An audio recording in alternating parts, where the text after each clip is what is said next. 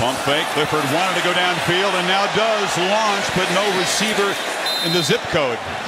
Broke off the route early. And Dan, last year he was at Texas.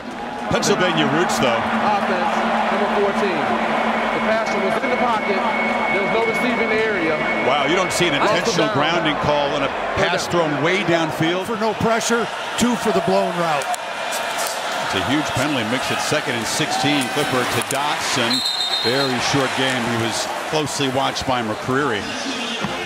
I don't think I've ever seen that before. Yeah, I haven't either. A downfield shot, intentional grounding. And Bill makes a great point. It wasn't as if he was feeling a lot of pressure and I got to hurry up and get rid of the ball. He had time. Just a miscommunication. But nonetheless, Auburn, after that touchdown drive, they make some adjustments and get Clifford and Penn State's offense off the field.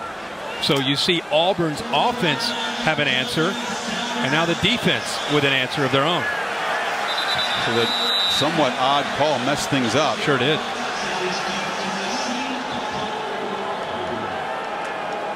We're having a conversation.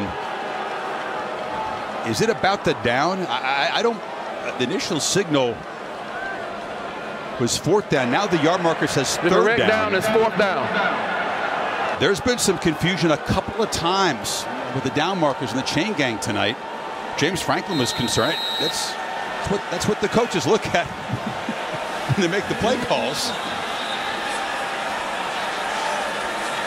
Stout to kick it away. End over end kick. Robertson decides to just get away from it. That was going to be awkward to try to field. Another booming punt from Penn State's Jordan Stout. 58 yards. Tigers take over, up 3. The Penn